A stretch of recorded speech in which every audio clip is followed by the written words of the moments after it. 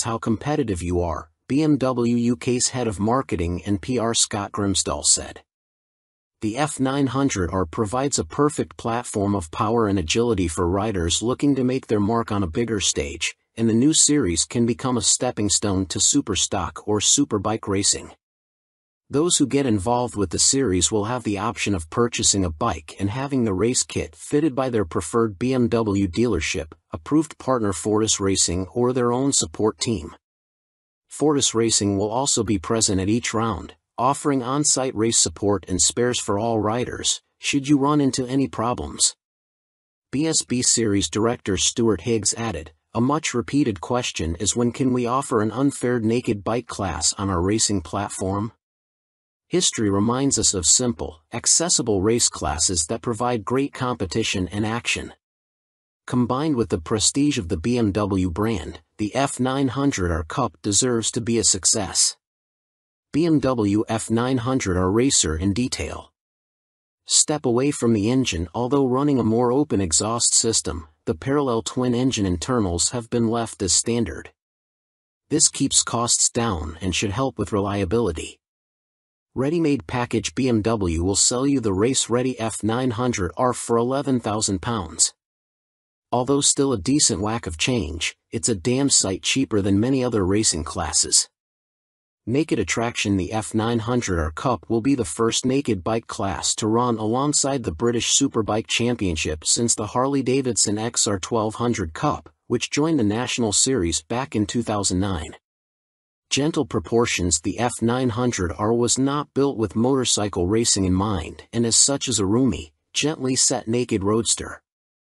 As standard, there's a seat height of 825 mm. Race on Sunday, sell on Monday. The F900R road bike is available in a 47 brake horsepower, A2 license-friendly version. With up to 40 bikes competing at each BSB round over 2 races each weekend, we could see a spike in sales amongst race-loving youngsters. Alistair Fagan.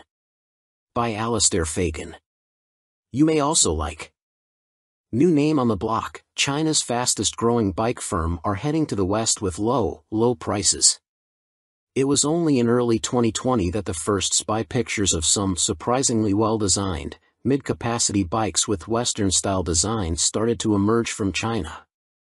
At the time, it was suggested that they'd become new Benelli models, but they turned out to be destined for a completely new brand called QJ Motor, launched by Chinese firm Tianjiang Group in May of that year. Initially sharing Benelli engines and chassis parts, just 2 years on there are now an astounding 37 models in the range, including singles, twins, fours, electric bikes, and more. Engines range from 50 cubic centimeters mopeds to 800 cubic centimeters adventure bikes, and QJ Motor has now confirmed the first bikes will be reaching the European market before the end of 2022. Several models have just been awarded European type approval, meaning they pass safety and emissions regulations, and the first dealers are being signed up in Germany. With the type approval hurdle passed, getting the bikes on sale in the UK should be a relatively easy task.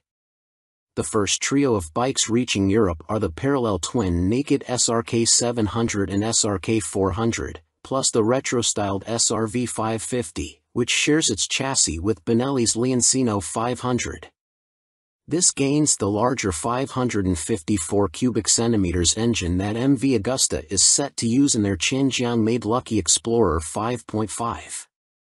The SRK 700 is the most intriguing model of the three, as it has no Benelli equivalent, and features a 698 cubic centimeters parallel twin that's remarkably similar to the unit in Kmoto's 700 CLX. With 72 brake horsepower, the Euro 5 certified engine's peak power exactly matches that of Yamaha's MT-07, as does the claimed 49.4 lb.ft of torque, although QJ Motor claimed to hit both peaks at lower RPM than Yamaha can manage. With a full 15-liter tank of fuel, the SRK 700 rolls in at 196 kilograms and will come with a German RRP equivalent to 5,900 pounds, that's 1,300 pounds less than an MT-07 and 700 pounds less than a CF Moto 700 CLX Heritage. Step down to the SRK 400 and you have a clear rival to the Yamaha MT-03. Powered by a 400 cubic centimeters parallel twin, it makes 41 brake horsepower, around half a bhp less than an MT-03, but offers 5.5 lb.ft more torque than the Yamaha at 37.3 lb.ft and doesn't need to rev as hard. Its weight penalty over the Japanese bike is more substantial at 18 kilograms, for a total of 186 kilograms wet. Finally, there's the SRV 550. A 47 horsepower A2 license-friendly machine that shares much with the Benelli Leoncino 500 and gets an extra 54 cubic centimeters but no more power thanks to the A2 license limit. At 206 kilograms wet, it's the heaviest of the initial trio.